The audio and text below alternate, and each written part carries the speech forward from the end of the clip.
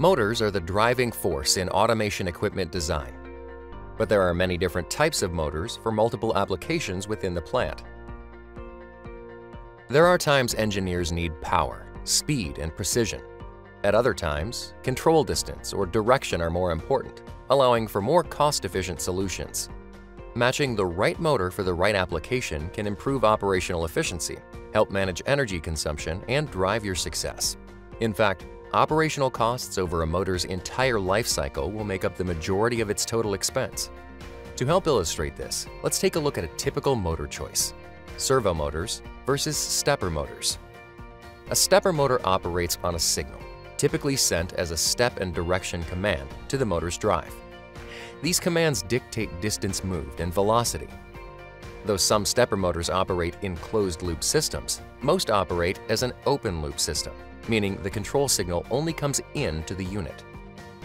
In a traditional servo system, the controller sends commands to the motor's drive via pulse and direction, or via an analog command related to position, speed, or torque. Once the drive sends appropriate current to each phase of the motor, built-in encoders record real-time positional data, which is fed back to the controller. Servos are considered closed-loop motors, which allow the controller to make adjustments as needed.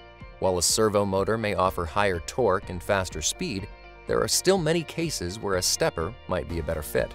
For instance, in some applications, using a stepper can help your bottom line, as it requires less routine and emergency maintenance. So, where do you start when it's time to evaluate your needs? In general, it's best to start with 3 basic questions. How many cycles per minute does the motor need to make? How much torque is needed? What is the peak speed required? These questions are important as they help you look at more than just the overall power output, which in some cases can be misleading.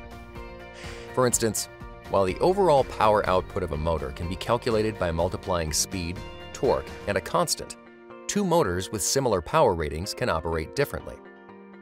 Once you understand your precise torque and speed needs, it is a lot easier to make an informed choice when it comes to choosing between servo and stepper motors.